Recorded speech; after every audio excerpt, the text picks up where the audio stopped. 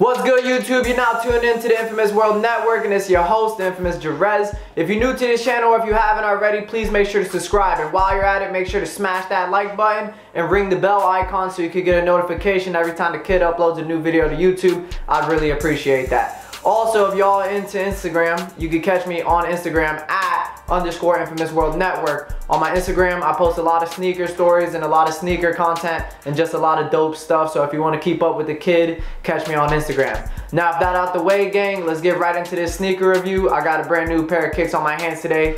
Can't wait to show y'all, you dig? Alright, gang, let's get right into this sneaker review. So without further ado, this shoe came out May 27th, 2022. That shoe came out for $160. That shoe is none other than the collaboration with the Nike Air Max 1 and Travis Scott and the Cactus Jack Corporation. Alright, so right here in hand today, we got the Travis Scott collaboration with the Nike Air Max 1, which, if you're not in the loop, is one of the most iconic Nike shoes, if not shoes of all time. The Air Max 1 is like, it's just so iconic.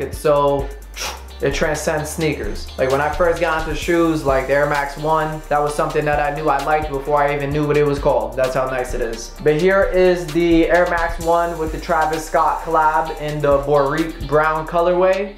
First thing first, holding this shoe in hand, the first thing that pops off to me is just how different this shoe is. Honestly, I say that's what everybody really likes, or at least in my opinion, that's what I really like about the Travis Scott collaborations, is that they're just so different. It's just such a breath of fresh air in the sneaker game for somebody like me that's been sniffing shoes since my early days. But these shoes are just so different. Whether it's this nice kind of like checkered material Nike sign, whether it's these weird straps that he added to the Nike Air Max 1, the way that the lace eyelids don't protrude on the outside like a typical Air Max 1. They hid the laces inside of the tongue, which was cool. The aged yellow look, the hiking vibe. I don't know why Travis Scott, all his shoes give this outside vibe with hiking and stuff. I don't know how much homie really be hiking and stuff, but his shoes are just like, there's just such a different vibe, such a breath of fresh air. But if you're interested in this shoe's going for about a high 300, a mid 400, a low 400.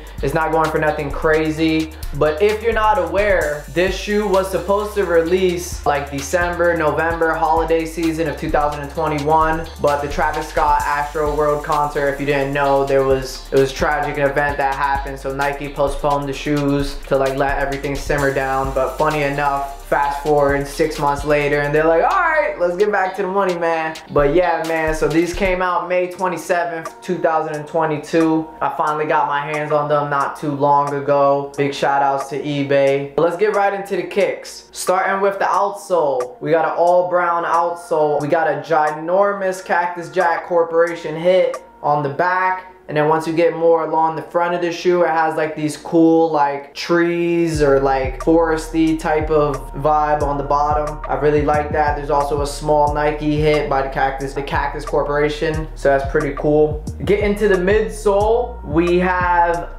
the aged yellow midsole with hits of brown. The aged yellow, aged look, that's been very popular in the sneaker culture these days. What's interesting is the Nike Air Max 1, it has the bubble. All Nike Air Maxes have a bubble. But the Air Max 1, it has this bubble here. And on a quick glance, you would think the shoe didn't have a bubble because the aged yellow bubble matches with the aged yellow midsole. It is a real Air Max bubble. You wouldn't know that until you wear the shoes or you feel them. You can feel the bubble. But it's subtle. They painted the bubble the aged yellow, which was interesting in my opinion. I probably would have liked if it would have been a color, but you know, to each their own. But that is the Air Max unit. It is there, painted in the aged yellow.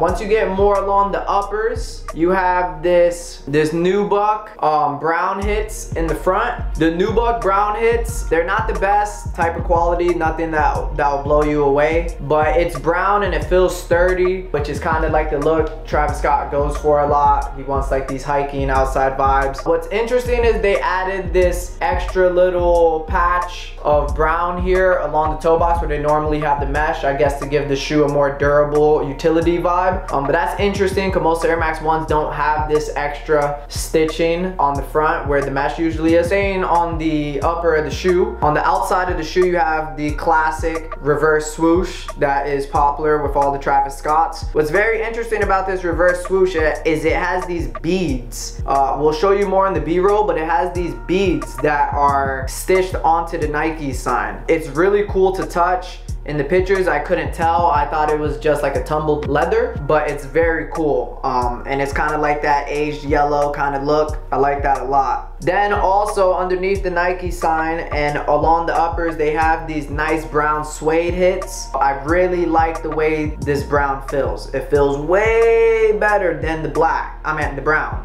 So I actually think this brown is pretty decent in my opinion. Getting to the back of the shoe, they have this cool stitched in Nike flag. It's pretty cool. This is on the left shoe. On the right shoe, it has a stitched in Cactus Jack flag. So the heel has the stitched Nike with the Nike swoosh, and then the stitched Cactus Jack on the right shoe.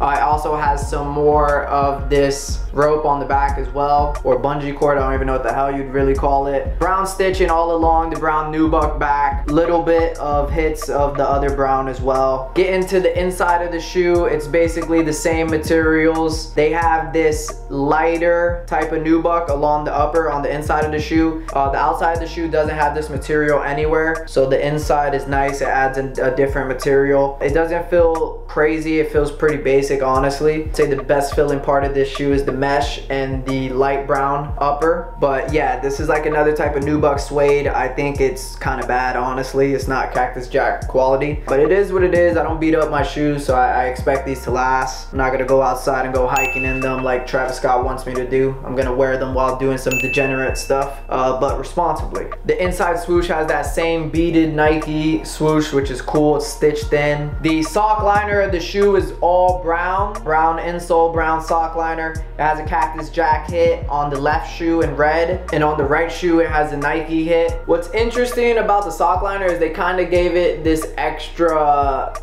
little bit of liner on the top that's not common with Air Max 1s. I'm interested to see when I wear it how it feels. The shoe feels pretty padded. I would say this shoe is definitely gonna be nice to wear. Air Max 1s are just so like, it's just such an all-round shoe. It looks nice, it feels good, you can beat them up, you can wear them all the time. So I'm pretty sure this isn't gonna fall far from that tree. The tongue of the shoe is this nice light brown suede. It also has this brown hit right here for the laces. The shoe comes with these red rope laces. They also have these white hits on them. I'm not sure if they're translucent or 3M is the word I meant to use. My apologies. But I will find out soon. The shoe also comes with some brown rope laces. I'll show you in the B-roll. The brown rope laces are basic. There's nothing crazy about them. I actually kind of like how these red laces look. They pop with the brown. I'll wear them a couple times with the red laces. We'll see if I could get off some fresh fits. But if not, I think the brown laces will look good too. Getting to the top of the tongue, it has a Cactus Corporation hit. It's like this circular CC, which is new. It's a pretty cool logo. I don't like it as much as the Cactus Jack face, but it's interesting. You know, I like him keeping it different, still breathing new stuff into the game. I like how this has the laces hidden on the inside instead of the outside. Air Max 1s have aglets on the outside where the shoelaces go, but these have like a lace system underneath the shoe on the inside of the tongue. So that's pretty cool. It's pretty different. I like that. And then also these straps, the two top straps here, you can see it holds the lace as well, so that's interesting. I wonder if you take the laces out and you let them hang, if it'll look cool. I'll probably mess with it a little bit like that. But yeah, man, all in all, that's basically a lot of the shoe. The official colorway for this shoe is Baroque brown and lemon wheat. I kind of like this shoe, man. I ain't gonna lie. I'm a fan of Air Max 1s, and when this shoe was supposed to come out last November, I really had this shoe on my radar, but then they postponed it for so long. So I'm happy I finally got to get it all these months later and not for a crazy price, because after the whole Astro World tragedy, these shoes shot up in price because a lot of people got them and they kind of released at the Astro World show, but there wasn't an official release. But now that there was